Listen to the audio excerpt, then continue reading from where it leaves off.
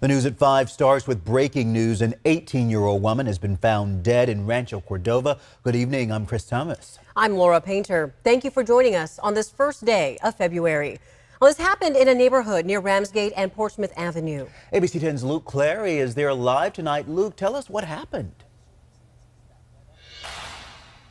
Chris, Laura, we do not know a lot about what happened here on Ramsgate Way, but what we can tell you is incredibly sad. An 18-year-old young woman has died by homicide, and what we can see here as we look down a closed Ramsgate Way are all the signs of the investigation unfolding, the crime scene investigation tape. We see the squad cars and flashing lights, and we're just waiting to learn more details about what unfolded here, but what we do know is just incredibly sad that a call came in just after 1 this afternoon. We know that an 18-year-old woman was pronounced dead here on the scene, and as we watch the Sheriff's Office deputies and Rancho Cordova police officers canvassing the area for evidence, speaking with neighbors to learn what people may have seen or heard, piecing together the information that will help them solve this crime.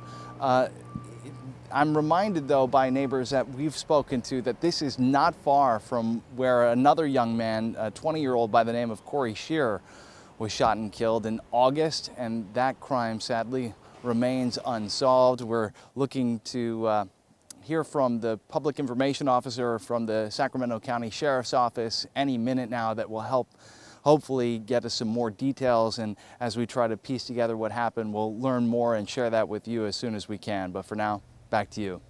Yeah, Luke, I just looked up some crime stats from the Rancho Cordova Police Department. It reports a total of 4 homicides last year.